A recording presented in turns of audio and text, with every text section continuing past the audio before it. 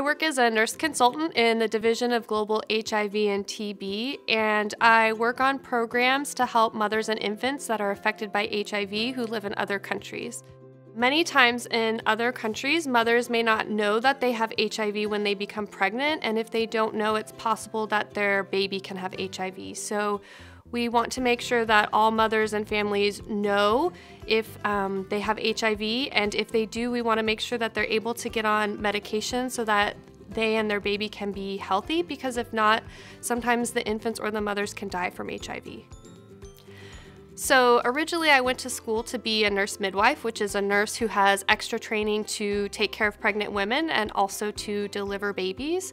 And once I finished with that, I also got my PhD in nursing, which is focused more on research. So, collecting information about diseases to better understand how people can be healthy.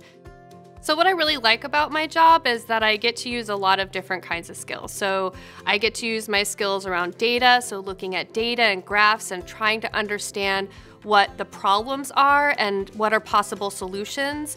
I get to use my writing skills by writing papers and sharing information with people working on programs in other countries so that we can all better understand the best way to serve the women and their infants that we work with.